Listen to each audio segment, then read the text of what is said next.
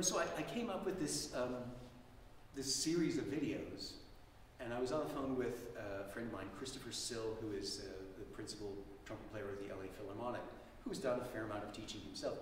And he said, you've got, this 40-plus hour series of videos. You have an enormous amount of information you are offering.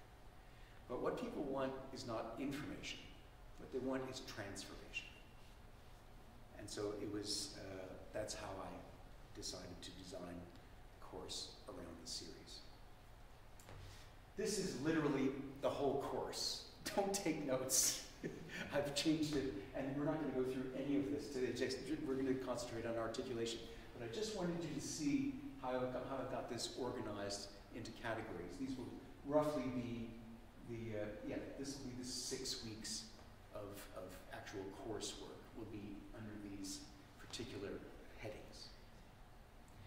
Through this course, I am not putting forth my own interpretations as those to be emulated. I am instead offering proactive tools you can all use to utilize, experiment, discover your own unique path through a vastly expanded perspective.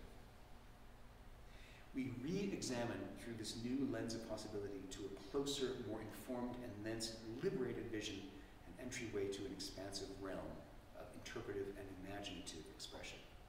This method allows us to explore and exploit the freedoms inherent within notational parameters, the broad range of possibility within even one staccato dot.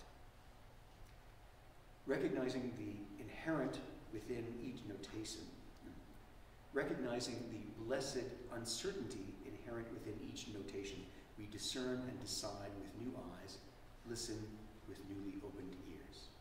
We can at last give context and ultimately flight to our newly informed and thus inspired instincts.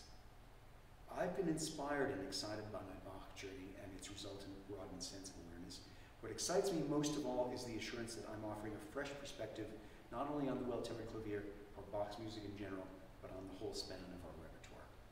We set forth on our journey of discovery, acknowledging the rigors of notation while celebrating the limitless scope of varietal possibility.